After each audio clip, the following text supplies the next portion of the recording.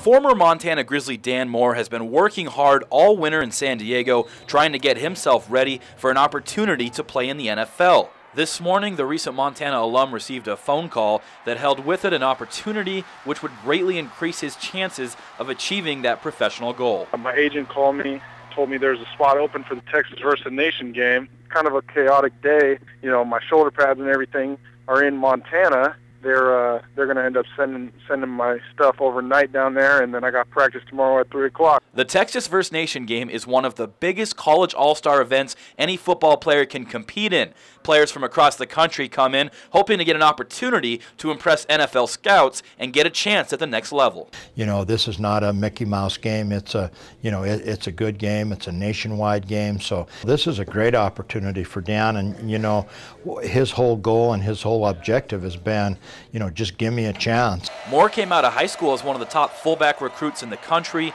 Now he played mostly running back this past season due to the spread offense system that the Grizzlies had in place. He's looking forward to getting back to fullback for this game, and he knows that's where his opportunity lies in the NFL. I haven't played fullback in a while, and that's primarily what the NFL wants to see me as. So it's a huge opportunity. I want to get in there and show them that I can block and show them that I can catch the ball in the backfield.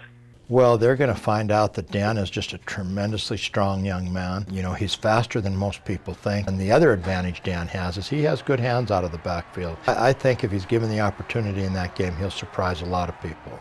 And no matter what his football future holds, Moore says he's excited to be representing the University of Montana on a national stage. I'm the only Grizzly going to be out there from what I understand. I'm sure everybody in Montana would love to see a Grizz helmet on ESPN again. I'm going to do it for everybody up there and do it for myself.